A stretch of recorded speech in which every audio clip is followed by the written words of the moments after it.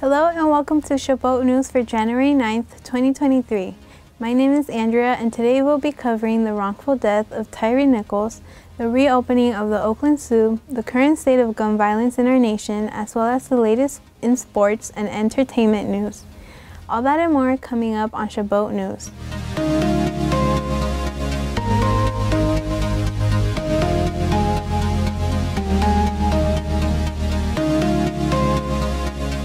Keep an eye out for an unusual light in the sky. A recently discovered green comet is set to soon pass Earth for the first time in 50,000 years. Astronomers first discovered the icy celestial object last March. They think that the last time the comet was visible in the night sky was during the Stone Age. Its orbit passes through the outer reaches of the solar system, which is why it's taken such a long time to swing by our planet again. The comet will make its closest pass to Earth between Wednesday and Thursday. It will appear as a faint green smudge near the North Star, and don't worry about the comet coming too close to Earth. It will be at least 26 million miles away. That's more than 100 times as further than the moon. The city of Memphis announced a suspension of 2 police officers in connection with the death of Tyre Nichols. That's on top of the 5 officers who were fired and charged with murder. Also, 2 emergency medical technicians and a fire department lieutenant have been fired over their response to Nichols' encounter with members of the police Scorpion unit. CNN's Shimon Prokupes takes a closer look at the now disbanded unit and the history of others like it across the country. There is a reckoning coming for the police department and for the leadership. Launched with fanfare in 2021, the Memphis Police Department's now defunct Scorpion Unit was among the first major initiatives by new Memphis Police Chief C.J. Davis, only a few months on the job. Too many families, too many mothers, too many fathers have suffered in our city, and quite frankly, I think we are all tired of it. Faced with rising murder rates and a spike in violent thefts, the street crimes operation to restore peace in our neighborhoods was her response. 40 officers who would patrol high-crime areas, often in plain clothes, with a mandate to deliver arrests. The Scorpion Unit has had a total of 566 arrests, 390 of them for felonies. They have seized $103,000 in cash, 270 vehicles, and 253 weapons. Now, after 5 members of the unit were caught on video and charged with murder in the violent beating of Tyre Nichols, it's been disbanded. Specialized units have existed in most of America's 70 major cities, often driving police arrest stats and generating PR opportunities for politicians eager to appear tough on crime. I'm glad to hear that the unit's been disbanded. I think we should probably be taking a serious look at these specialized units, both in Memphis and around the country. This kind of so-called elite police squad is not a new idea. So some cities are taking on drug dealers with urban commando teams with intimidating names, like Crash, Dart, TNT, and in Atlanta, Red Dog. Show me hands, get on your knees.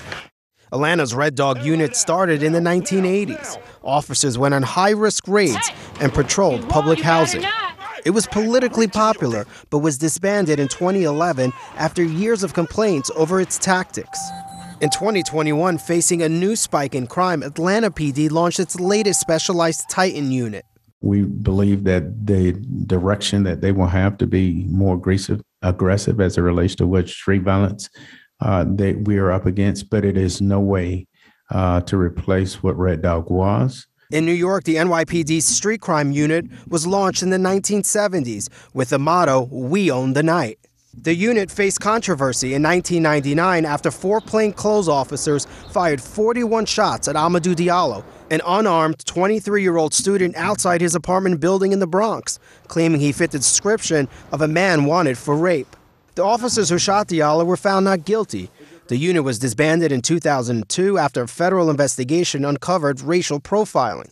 In 2020, the NYPD disbanded all of its plainclothes anti-crime units, the kind responsible for the chokehold death of Eric Garner. New York City Mayor and former police officer Eric Adams told CNN on Monday, specialized units aren't inherently bad. Units don't create abuse. Abusive behavior creates abuse. Nearly 25 years later, Amadou Diallo's mother is still fighting to change police practices. I have to hold my heart and I have to let them know that this is a club that we wish we'd never had to welcome them. And this is a club that no families want to be part of. From Philadelphia to Baltimore and Indianapolis, Memphis is the latest example of an all-too-common cycle. Crime rises, police create an aggressive unit that delivers an increase in arrests. Then comes scandal or tragedy. Thanks, Shimon. This is truly a tragedy that our nation is facing. In a related local news story, a pizza restaurant worker was fired after several hungry San Francisco Police Department officers were denied service and told that they were not welcomed. The pizza incident happened when emotions were high across the nation from the police beating video released by Memphis, Tennessee officials. Hundreds of the marchers were outraged by Tyree Nichols' death in Memphis, took to the streets of San Francisco and Oakland voicing concerns over police brutality. On Sunday, January 29th, SFPD officers were ordering pizza from one of their favorite restaurants, Pizza Squared, when one employee told the officers they were not welcomed in the restaurant. Pizza Squared's motto is "Hella Good Pizza" and serves Detroit and Sicilian-style pizza. The restaurant's owner quickly responded by apologizing to the officers. The employee who denied pizza for police officers, a trainee on his third day of work, was swiftly fired. If you would like to see some lions, tigers, and bears, then you are in luck because the Oakland Zoo has finally reopened its gates. The zoo had been closed for more than a month after storm-related damage forced it to shut down. The zoo closed on New Year's Day when rain washed away part of the road and created a huge sinkhole at the entrance. Since then, repair crews for the city and the zoo had been hard at work and now say that the work is almost done.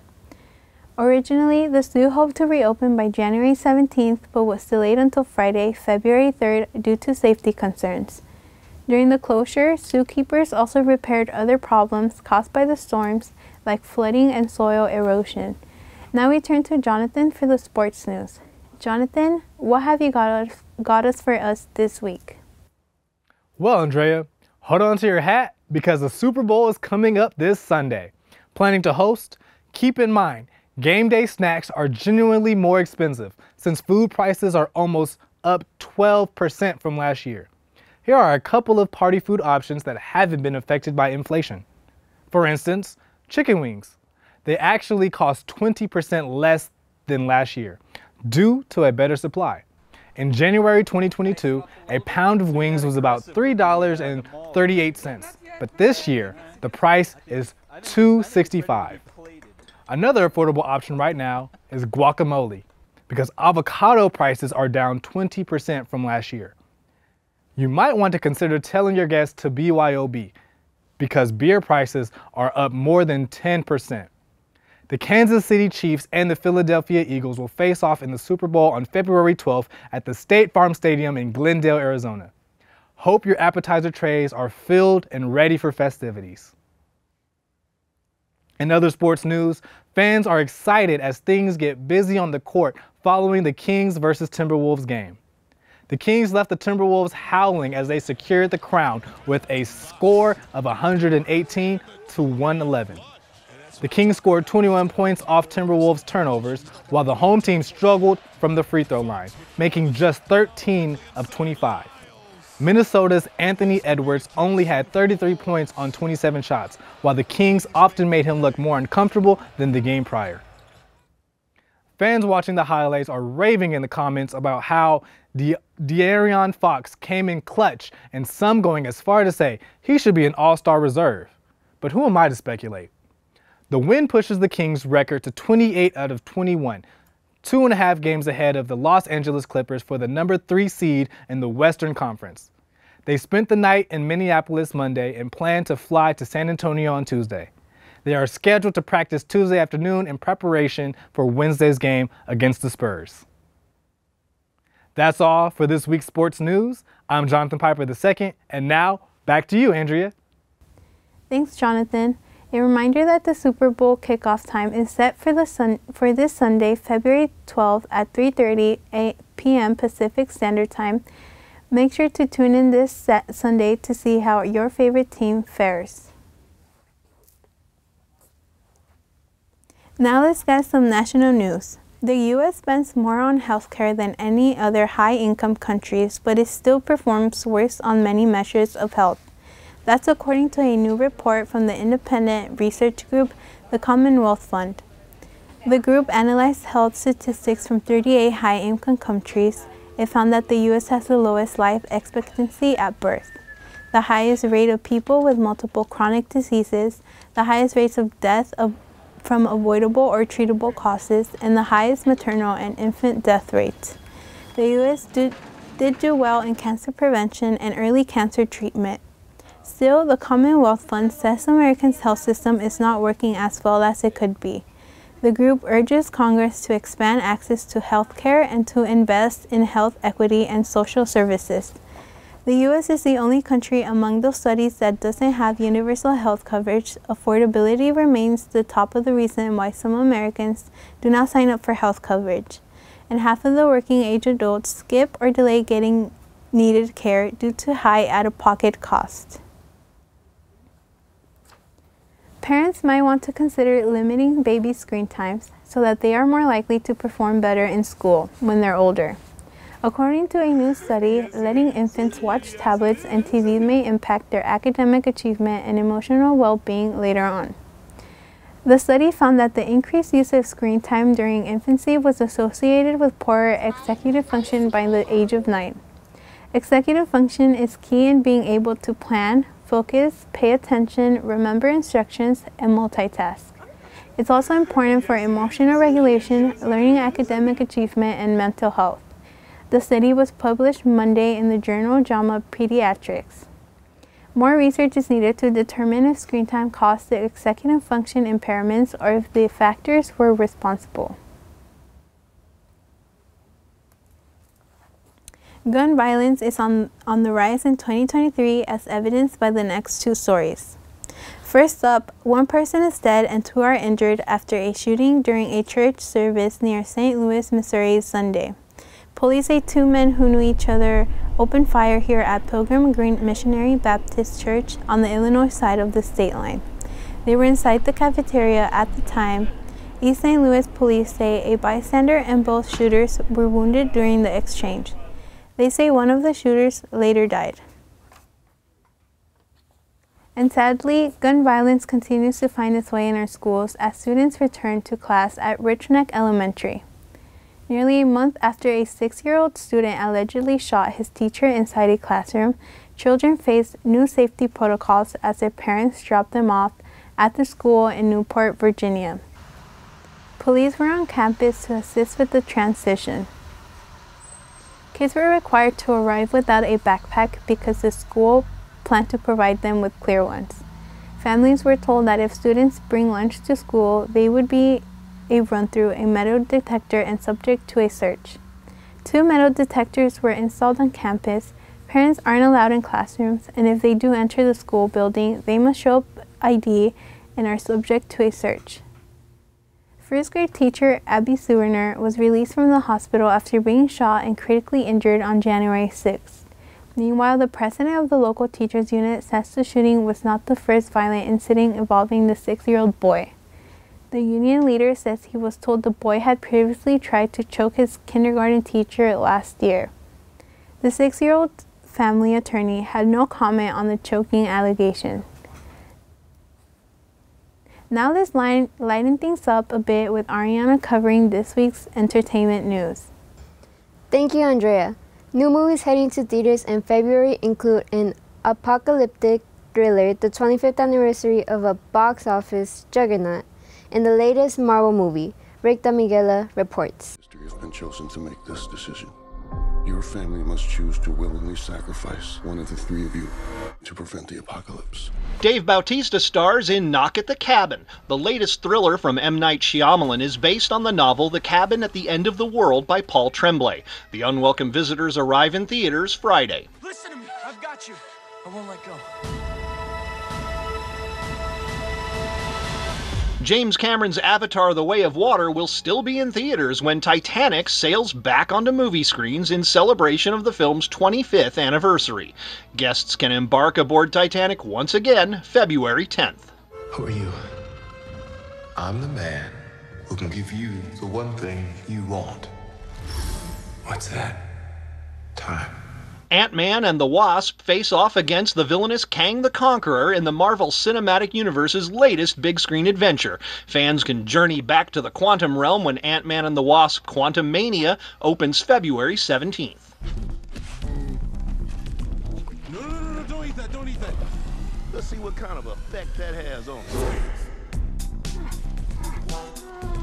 Based very loosely on a true story, Cocaine Bear follows what happens when a bear ingests large amounts of the illicit substance. The action comedy was directed by Elizabeth Banks and features one of Ray Liotta's final performances. Getting refills of popcorn in Hollywood, I'm Rick Damigella. Remember to grab your popcorn and order your tickets soon to watch these movies. The actress Lisa Loring, best known for playing the original Wednesday in the Addams Family series, has died at the age of 64. She had a stroke last week. Her family removed life support on Saturday. Loring was just 6 years old when she portrayed the iconic dead-obsessed, pigtail-wearing Wednesday in the Addams Family sitcom. The show only lasted 2 years, but in 1977, Loring reprised her role as Wednesday Sr. in the television film Halloween with the New Addams Family. Her other acting credits include The Prudes of Southampton, As the World Turns, The Girl from U.N.C.L.E., Fantasy Island, and Barnaby Jones. How terrible it is to lose a legend like Lisa Loring, but she will always remain in our hearts as the original Wednesday Addams. That's it for this week's entertainment news. I'm Mariana Paricio. Now back to you, Andrea. Thank you, Ariana, for that wonderful report. Any day is a good day to snuggle up with a cup of hot chocolate. That's because National Hot Chocolate Day was January 31st. Make some at home or stop by a coffee shop for one. Feel free to top it off with whipped cream or marshmallows. You can celebrate by taking a photo and posting it with the hashtag National Hot Chocolate Day. And our final story ends on a happy note. A Missouri family has been reunited with this dog after he disappeared more than 5 years ago. Reporter Alan Shoppy has the story. Little buddy, do you remember me? It's tough to explain how this pup made it to Kansas City from its home more than 4 hours southwest. Oh my gosh, it's been so long, buddy. Oh. Little Buddy disappeared from its home more than 5.5 years ago. We must not have secured the doggy door good enough. His home about 40 miles outside of Springfield. Putting up posters, driving around, checking with everybody, and nobody'd seen him. Brian says Little Buddy was adopted from a rescue in 2017. They had him microchipped, but when he went missing, no one turned him in. Raytown Animal Control found him wandering this week. He looks as though he's been well cared for. Your new collar has a GPS tag on it now. Midwest Animal Rescue says this story is a great reminder as to why everyone needs to get their little best friend microchipped. They say you never know when they might get lost, and this is just proof they can be found. How he got up this far is beyond us. To be able to have a great happy ending like this just makes all the difference in the world. Just never would have expected after this many years that microchip would lead to Little Buddy coming home. It's so good to see you. You're so much older than you were when we had you. In Raytown, Alan Shope, KMBC 9 News.